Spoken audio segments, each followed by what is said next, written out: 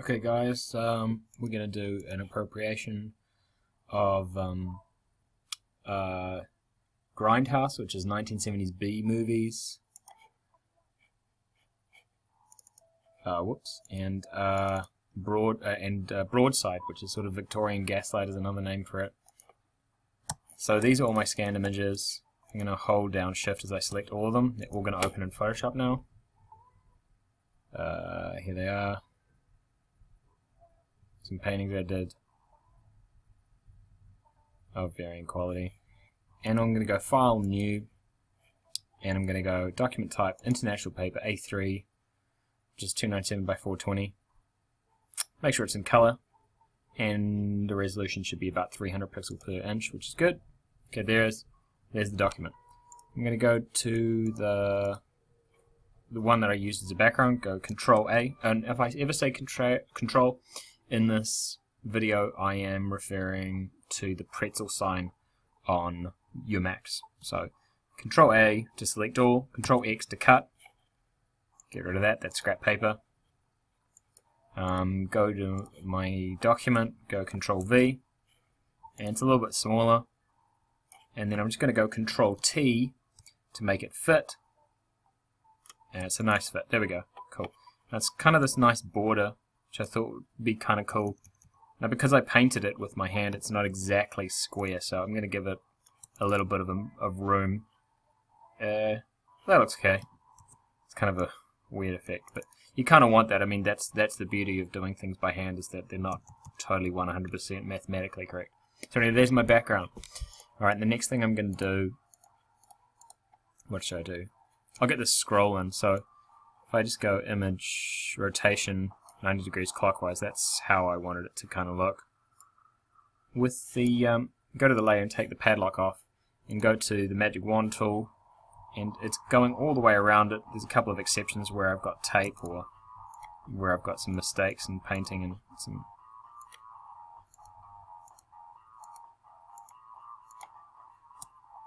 There we go. Okay, cool. And you can go delete, or you can go Control X, but anyway, there it is.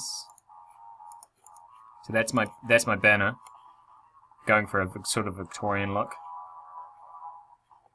Actually, whoops, it's not supposed to be there. I'm going to show you another way of adding it. So if you right-click on the layer here, you can go Duplicate Layer. Where do you want it to go? In a new document, in these other ones, or Untitled One? I want it to go into a Titled One because that's my A3 document that I'm putting everything. If I close this, it will be there in Untitled One. See, there it is. Now it's way too big. I'm going to go Control T and I'm going to change the size of it a little bit. In fact, I'm going to go Edit Transform. I'm going to go Warp. And I'm going to stretch this over here. This is useful if you want things to look a bit into a totally new sort of shape. There we go. That looks a bit better. I'm going to put this one at the top. There we go, that was cool. Okay, now I'm just going to do this to all my paintings. What I'm going to do is I'm going to press the padlock off, which unlocks that background layer, and I'm going to magic wand it. Now, in all of these, I did a rough yellowy background in all my characters. And then when I did the magic wand tool, it kind of like has this weird ripple effect around them. And that's what I want. I'm going to go delete now. And then I'm going to drag these guys into Untitled One. This is a pretty big painting, so they're going to have to be a lot smaller. And it gives that ripple effect around them. So I'm just going to do that to all the paintings.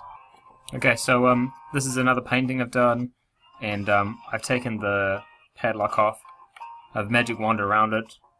Go delete, and now there's nothing around it, which is cool. And I'm going to drag this one into Untitled One as well. This is another big painting. Control T to change the size. Don't quite know how all these women are going to fit in yet. I'll figure it out in a second. That's scrap paper. And then I've got this painting I did. I'm going to do the same thing, delete. Oh, get rid of the padlock first, delete. Okay, now it's purely just, it's kind of this weird shape where I just did some rough yellow background. painting. Drag that into Untitled 1 too. Yeah, it's a massive painting as well. Alright, cool. And it has that cool ripple effect, which is kind of what I wanted. It's not everyone's cup of tea. Kind of looks like a pirate map. Some people hate it. I kind of like that look.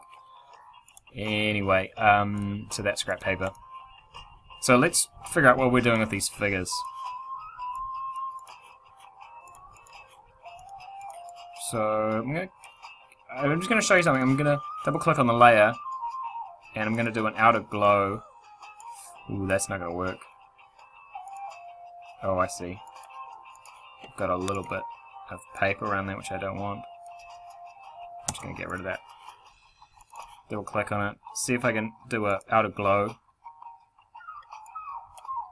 Just a soft one, not a big size. You can see around the figure. There's a sort of a. If I do a massive one, you can see that. And if I decrease the opacity, that's super obvious what's happening. I just want a little bit on all of them, just to separate them, lift them up off the background. Those women can stay there. Oops, they're 5. They're 3. I don't know where I'm going to put these guys. Make them a little bit small. I'll make them as small as the other woman.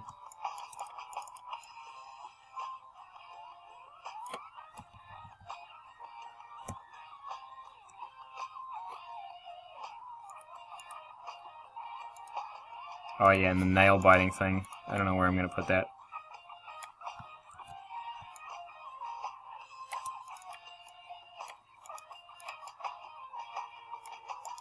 So if you get too many things, you don't know what to do with them. So if you're lazy and don't do much, decisions are easy. Layer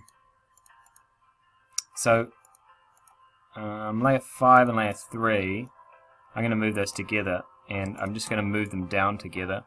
Because now we've got the problem of getting the text in, and what are we going to do with the text? So we go back here, and this is all the cool text, which actually took me ages to do. And 9 degrees clockwise. So there it is.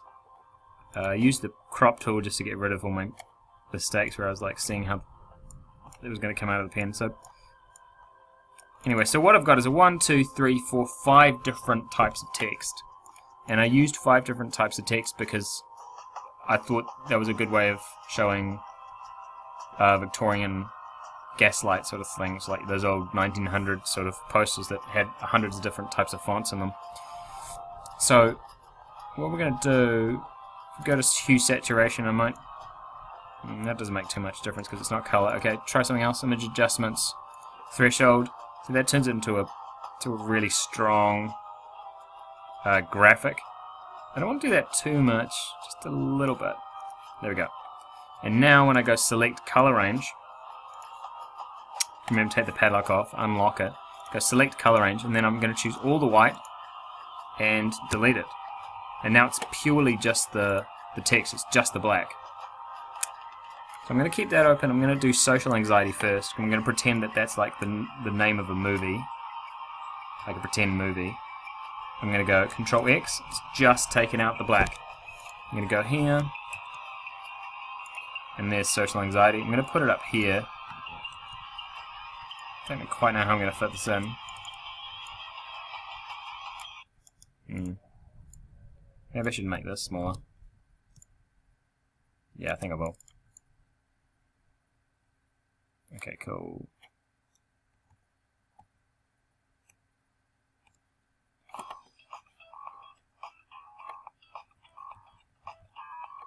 Alright, cool. Paralyzed by paranoia. That's my next bit. Cut it out from here. Put it into here. Where can I put this? I guess I can put it here. I was going to go for a kind of a cross layout, like have the 2 women and then this at the bottom. But I almost feel as if that's too ordered. So I didn't. When I was drawing this, I didn't use a line, and it's kind of like floating around. Anyway, it doesn't matter. So layer 5, I'm going to move up a little bit.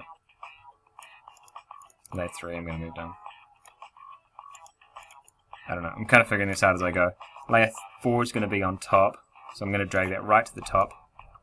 Then I'm going to put that there.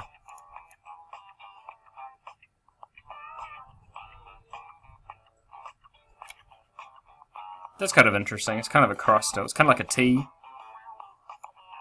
What if I put this over here? I might flip that around. So edit, transform, horizontally. I think that looks better somehow. Yeah, I'm happy with that. Plus, there's some of this text, a nightmare turned real. I want to have that right at the bottom, so I'm going to put that in now, because I know where I want to put that. Nightmare turned real. I might put it into 2 lines, though. Oh, wait, hang on. I might have a nightmare and then turned real. Move it to the top so I can see what I'm doing. Cut it, paste it, and put it underneath. Tap it up a bit. And 10 and 9 together I'm going to move down here. So it's kind of like where the last thing in a movie poster would be. Now what I can do to that, I'm going to merge those 2 together, and then I'm going to double click on the layer and I'm going to add a glow to that. Whoa, that looks terrible. Just a little bit, and not much size. There we go. See how it just kind of pops it up from the background a little bit? Might do the same with Paralyzed by Paranoia. If I can click on it. Layer 8. Double click on it. Add a layer. Drop shadow. Kind of the same approach. Just a bit. So it's a little bit pinker around it. Now I've got 2 more things to put in.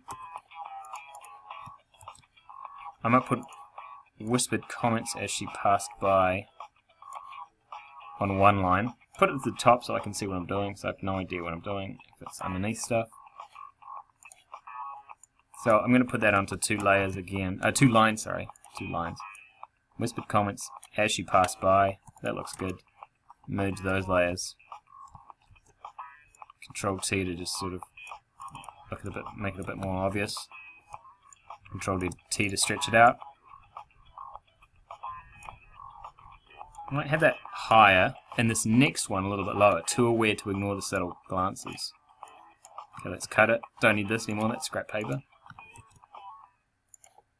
Alright, too aware to ignore the subtle.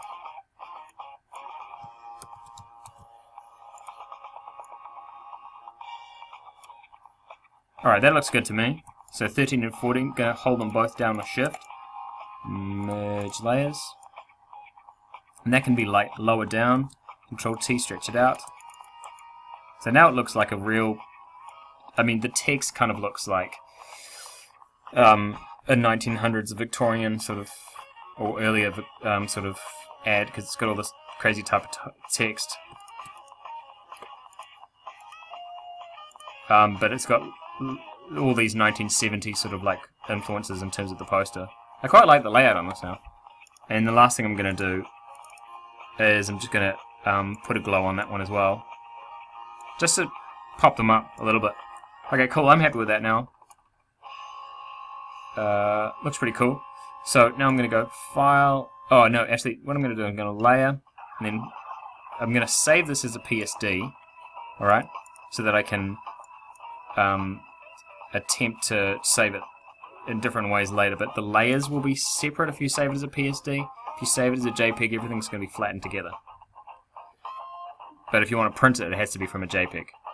And the Mac labs in at school, it's best to flatten it as and save it as a JPEG and open it in Preview and try to print it from that. Okay? So that's what I'm going to leave you with that one. So that's another approach. But if you don't have enough elements, you've got to go back and like do some more painting, do some more drawing, think about what you're missing out, so that you've got everything together. And remember that the next development will just be slightly different. You know, it's an improvement. So an improvement might be something as subtle as swapping these 2 concepts around, or putting the commentary like this. I mean, like this would be. If we move things around, okay, so I just move things around. That could be as much as a development. Up to you. So yeah, good luck.